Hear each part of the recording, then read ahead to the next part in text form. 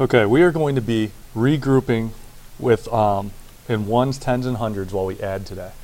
So we've got a problem here. It's got thousands place, hundreds place, tens place, and ones place. And you can see we're adding two really large numbers together.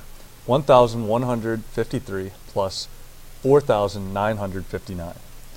Okay, so when I start, I'm going to start 3 plus 9. Well, if I have more than 9, I can't put it here because it's going to spill over into the next place. Okay, so 3 plus 9, I know it equals 12, but I can only put the digit 2 here. Then I have to go up here and carry the 10. Okay, so that 10 from the 12 goes above the tens column, and I add 1 plus 5 plus 5. All right, so let's do it. I'm going to start with the 5s because that makes sense to me. I like to add two 5s together. I know that gives me a 10.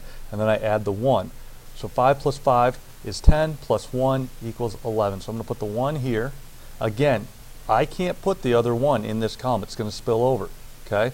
So actually, I need to put the 1 above the hundreds column, and I'm going to add it as I add the hundreds column. Okay?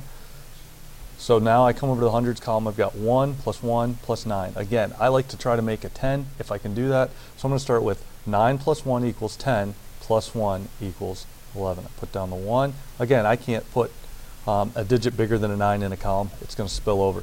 So I carry the 10 above the thousands place, and I can add here. 1 plus 4 equals 5, plus 1 equals 6. Then I add my comma. My answer to 1,153 plus 4,959 equals 6,112.